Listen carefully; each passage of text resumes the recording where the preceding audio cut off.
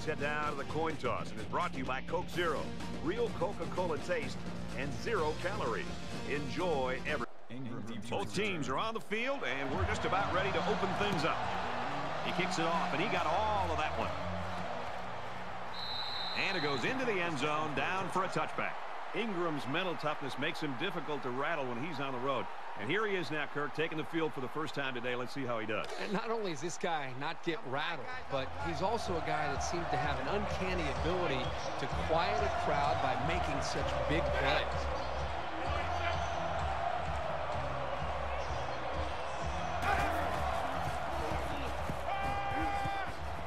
Zips it to the tight end. And he's tackled at the third. Makes it to the 44.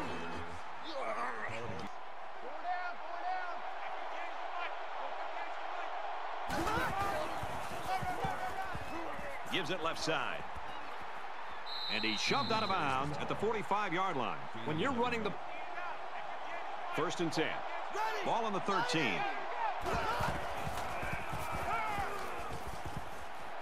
Tackle at the 4-yard line. Play of this drive. That brings up 2nd and 1.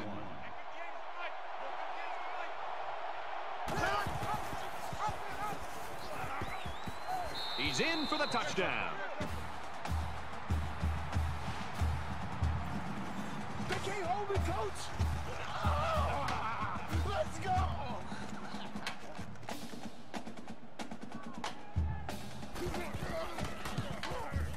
And he hits the PAT. A long 15-play, 75-yard, the first drive of the game. Ready? Rule 45. He's got his man across the middle. He's tackled at about the 49. Good job by the offense. We're going 25 to Mike. To that green 9, green. He airs it out. And it's caught. He's taken down around the 1-yard line. You can chalk that one up to the hundreds of passes the quarterback has thrown to this receiver in practice. These guys know and trust each other, and you could see it in the way he threw that pass. 1st and goal from the 1. Expect to see something straight up the middle.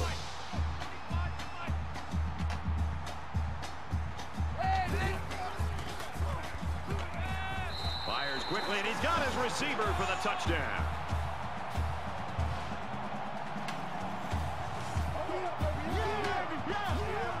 He flicked his wrist and made the connection to his wide receiver. It looked to me that the defense was more worried about the quarterback scrambling, and that's why they just gave up that touchdown.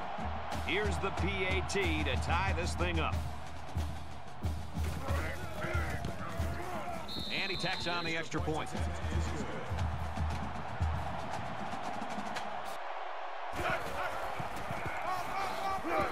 And he hits him hard at the 24. The halfback just couldn't get back to the line of scrimmage. Loss of 1. And I'll tell you what, not only was this great penetration, but it was a heck of a hit, too.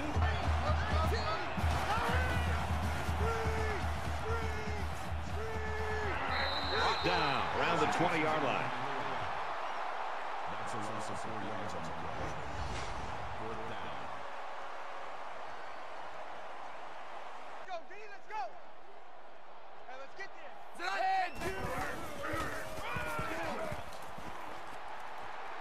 And he's taken down at the 10-yard line. Gaining 2 yards. That'll bring up 3rd and 6. And this play is number 8 on the drive. They'll spread the field with 5 wide. Black 5, green 9. Green to go. Just throws this one away. You know, when you feel pressure like that, the worst thing you want to do is just to throw the ball into coverage. He got away with one right there. He's very fortunate. Next time, he should just throw it away out of bounds. Kicks away, and it's good. Even though they gave up a field goal here, that defense is feeling pretty good about themselves right now. It could have just as easily been a touchdown.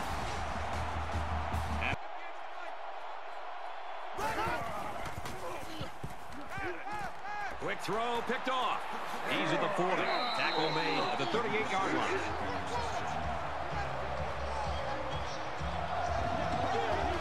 Good Good job to pick that ball off. He did a great job at getting in that passing lane. It's up, and it splits the uprights. And you got to think they're pretty happy with holding them to a field goal right there.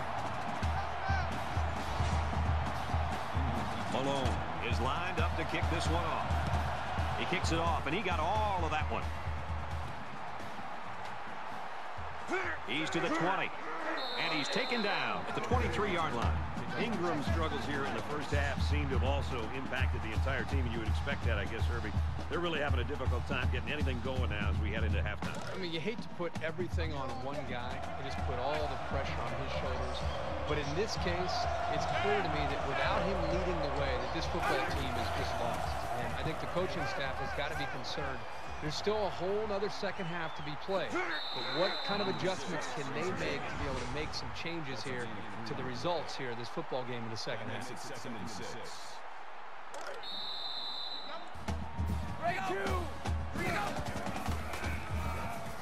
He scrambled, lost the ball, fumble. It's picked up. And they will keep the drive alive by recovering their own fumble.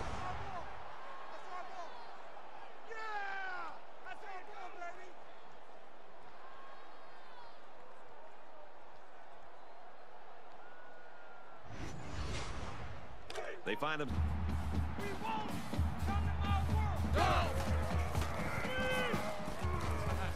They go with a screen here, and the halfback's got it. And he's got the touchdown.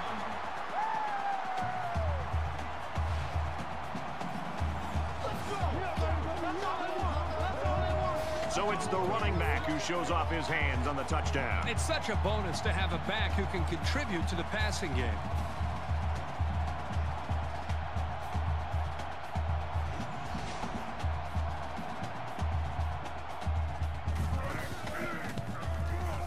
He hits the PAT. A 9-play, 80-yard drive, and they get it in for 7. You know, Brad, a lot of times you have to watch practice and watch a 7-on-7 drill to not see the ball touch the ground. But this time... Green 19! Green 19! Pressured and brought down.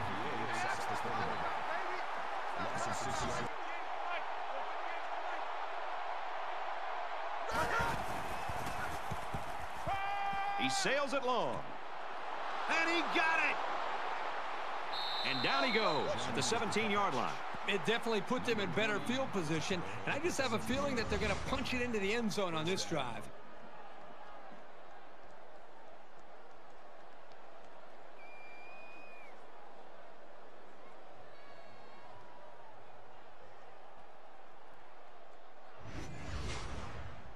So let's see how the defense responds now. It's 1st down and 10. Ready!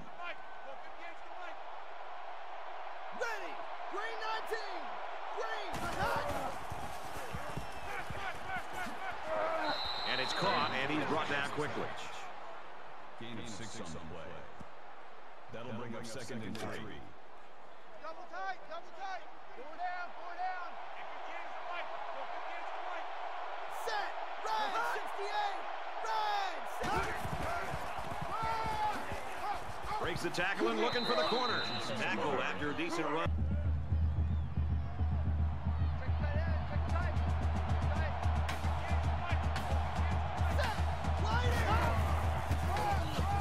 And they're in. Touchdown.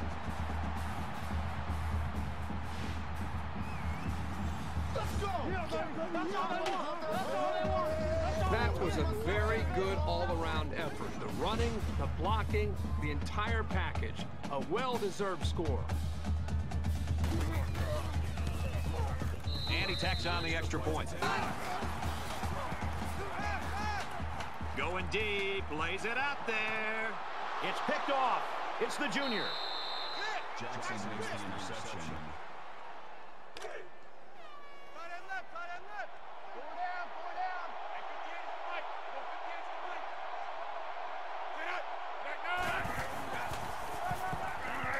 They go with the run. He's tackled at the 25-yard line. 180!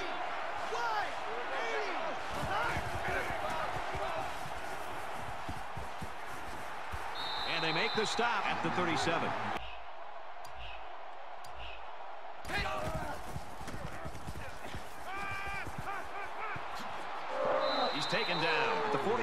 line.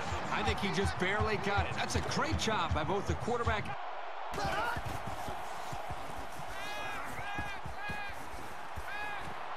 Well, that's just a huge stop right there here late in the fourth quarter in a game this tight. That might be one we look back on later and say that won the ball game. Fourth down, and the offense is still on the field.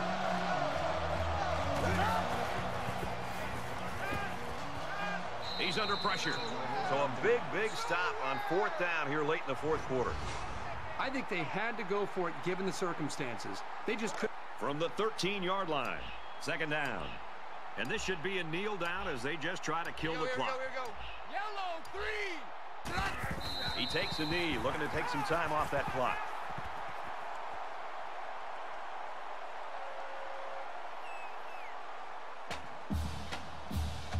And so that's going to do it.